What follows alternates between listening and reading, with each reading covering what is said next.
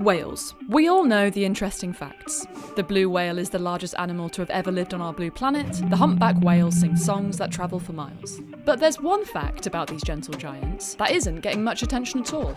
Whales play a surprising role in the fight against climate breakdown. Big news, what the newspaper man would call a whale of a story.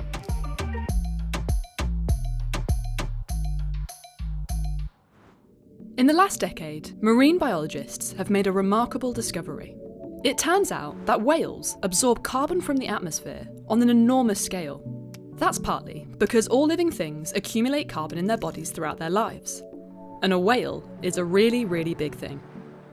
Over their long lives, whales store vast amounts of carbon in their tissue and blubber.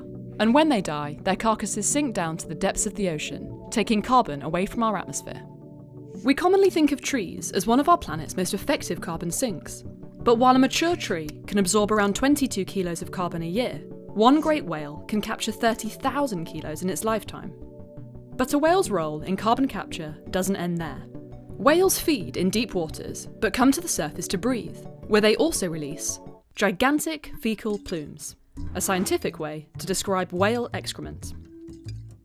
A whale's fecal matter is so packed full of nutrients, it fertilises the surface waters and stimulates the growth of tiny organisms called phytoplankton.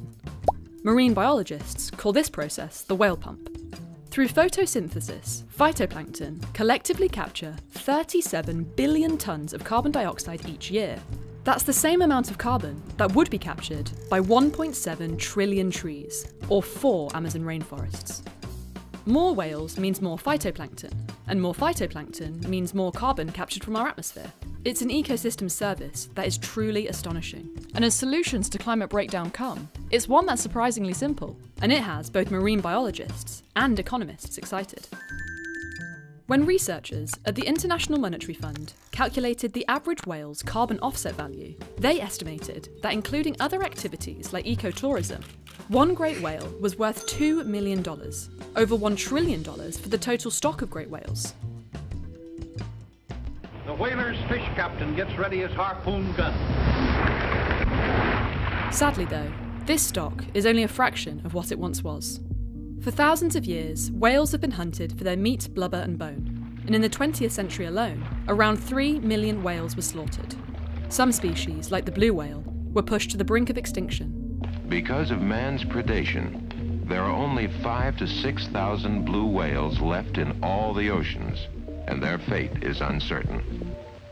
Whale populations are still reeling from this historic exploitation and face new threats from climate collapse, pollution, and industrial fishing.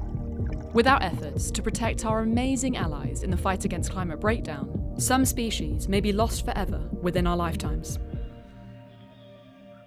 EJF is calling for governments and international organisations to supercharge their efforts to protect the whale, because while they may not be our ocean's largest carbon store, they are a critical part of a magnificent climate-regulating ocean ecosystem. Restoring their numbers to pre-exploitation levels could result in the capture of an estimated 1.7 billion tonnes of carbon a year, equal to removing over 300 million cars off the road. A welcome contribution in the fight against climate breakdown. Whales can help us, but only if we help them. It's time to protect these glorious ambassadors of the ocean.